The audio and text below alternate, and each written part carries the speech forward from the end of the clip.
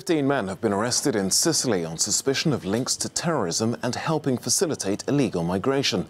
Italian police say the group were charging €2,500 for the transfer of migrants in dinghies from Tunisia to Trapani in Italy.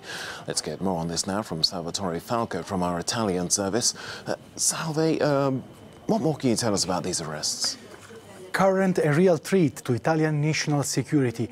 These are the words of the Italian Palermo prosecutor, who is saying basically that there is still a concrete threat in Italy about a terrorist attack, because this organization discovered this morning is still able to provide safe and rapid maritime trips. So when does this investigation start? This investigation started actually in 2016, when a prisoner, a radicalized jihadist, started speaking with Italian investigators, saying, look, you have the risk of a kamikaze army in Italy.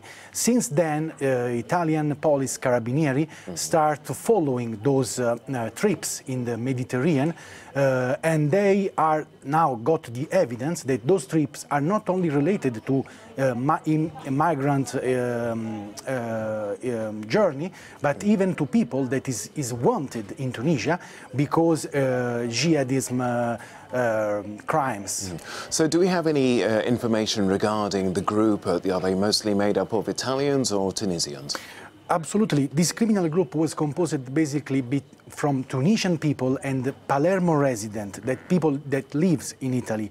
And terrorism and criminal association are not only the accusation that are ongoing in this moment, because they even are in charge of cigarette smuggling, and mostly that was the inquirer, the Palermo prosecutor, are trying to do more investigation, is that they use this way to bring people to Italy, even for very dangerous criminals. I see. Well, you mentioned earlier that the Palermo prosecutor have described this as a national security threat.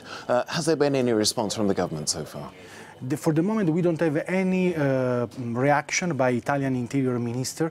There is a point. I mean, the propaganda of security clash with this operation, because we see that in the last 2-3 years, people keep coming to Italy despite the propaganda security of the last year. Okay, Salvatore Falco.